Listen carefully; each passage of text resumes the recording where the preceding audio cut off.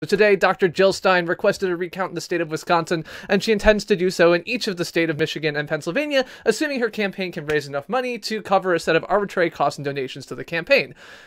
Now, question number one is, why Jill Stein? And that's a little bit unclear. It's certainly not the case that Jill Stein is going to win the election if she gets a recount. That's not what's going to happen. However, Greens do support open voting machines, open source, auditable logs, and everything else like that, and have gone to bat for it before. In 2004, they pursued this in Ohio, which resulted both in machines being no longer used and someone getting thrown in jail for election fraud. So it is absolutely the case that Greens do have a platform for open voting.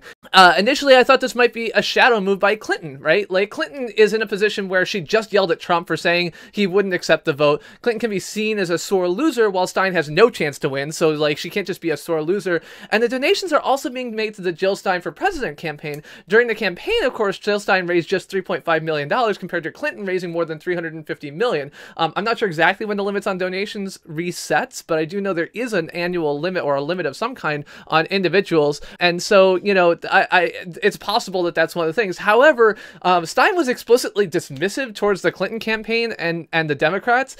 Specifically, she said, Democrats do not act to protect the vote even when there's dramatic evidence of tampering, which is bullshit because there is not dramatic evidence of tampering. But whatever, that's Stein being Stein. So that's a pretty bullshit position if she was working with them, so she probably isn't. So I don't really know why Jill Stein, other than, you know, it's a thing. But the other thing is there were actually reports this week of, you know, potential for hacking, or people who looked at the statistics and said, this looks wrong. And so it makes a little bit of sense. This is a thing that would happen.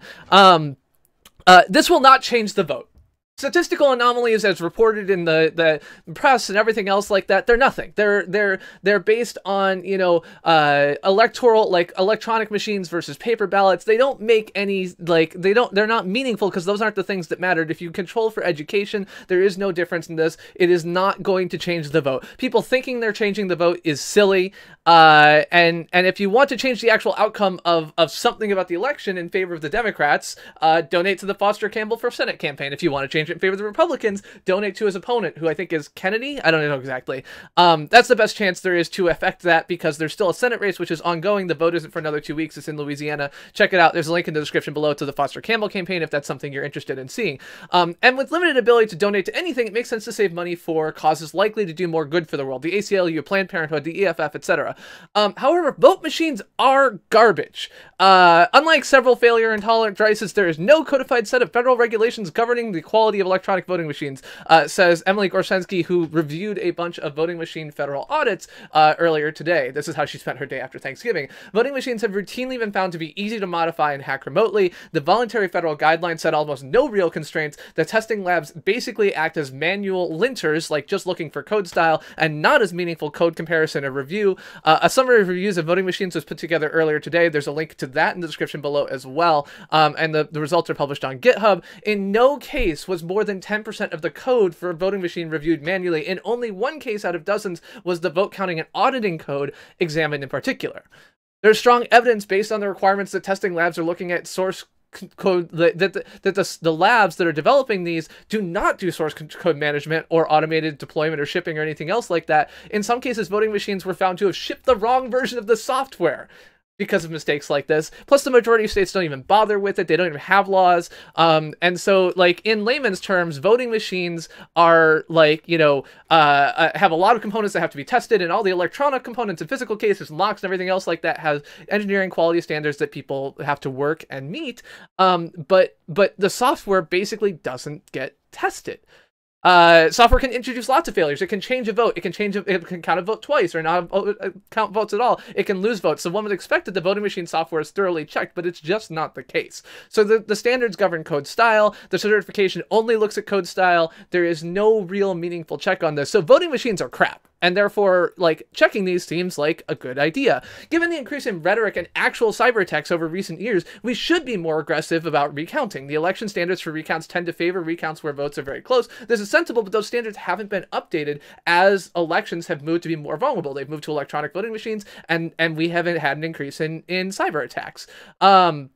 But voting machines do keep paper records and audit trails and everything else like that. These checksums, the paper audit trails that the electronic voting machines leave, are similar to the hash sums distributed with software, which you should also check to ensure that Russians haven't given you the wrong software to download. And I will say that Wisconsin does seem to have a general auditing process for their electronic vote machines that does partial counts and other things like that. So maybe this isn't exactly the way I think of it, but we should check this more often. Like, recounting votes shouldn't be one thing you do every never. It should be something that we do regularly, at least in part, to make sure that machines are working as expected.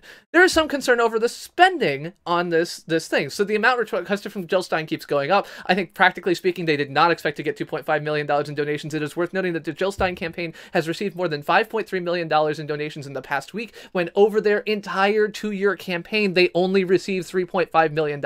They have received more than 50% more because of this than they did for the entire presidential campaign.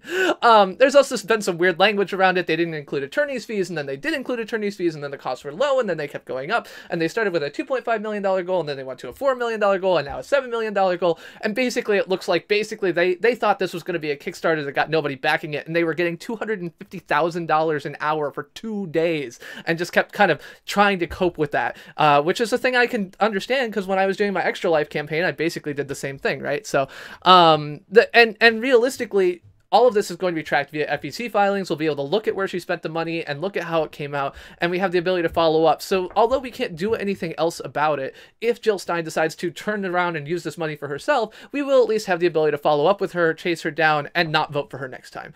So as a result of my belief that the recounts are good in general and should be done more often, I donated to support the recount. I did not donate much, and I did this in addition to my existing nonprofit donation schedule, which is more considered. As in effect, this is an entertainment spend. I encourage others to consider doing the same after donating to other nonprofits and causes that have higher likelihood of success or fit your goals or needs. I hope and expect the recount to return no difference. It will almost certainly not affect election results. Expecting otherwise is being foolish, so don't.